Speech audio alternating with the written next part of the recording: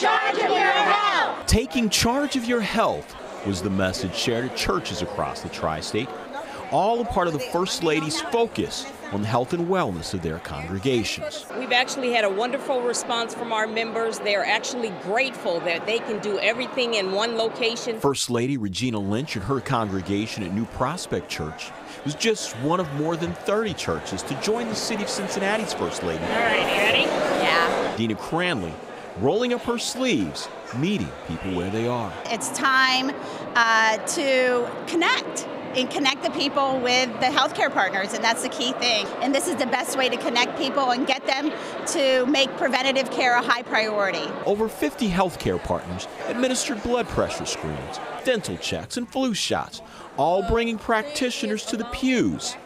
All in this message of healing the spirit and the body. Community is very important to what we do, and obviously when we can come out into the community and be more accessible and help drive those healthier outcomes, we're helping our people live healthier lives. In Roselawn, Richard Childs, WLWT News 5.